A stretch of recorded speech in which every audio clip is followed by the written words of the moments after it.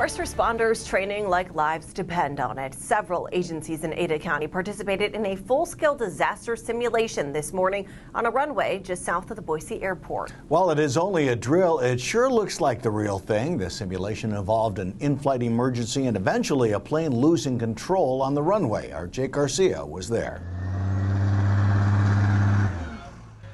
An emergency simulation at the Boise Airport allowing nearly a dozen local agencies to fine-tune their response.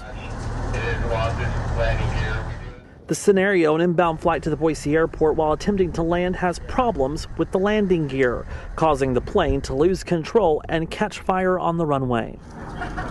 Nearly 50 community volunteers acting as injured passengers. When first responders arrive, some already evacuated from the plane, others still inside.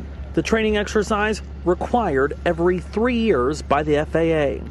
And it allows the Boise Airport, along with a number of our community partners, to test our emergency preparedness. Agencies involved include Boise Fire and Police, the National Guard, local hospitals, and Ada County Emergency Management. As part of the simulation, local first responders got hands-on experience triaging and treating patients here on the tarmac. Not only does this exercise provide training, it also prepares emergency officials for the real deal.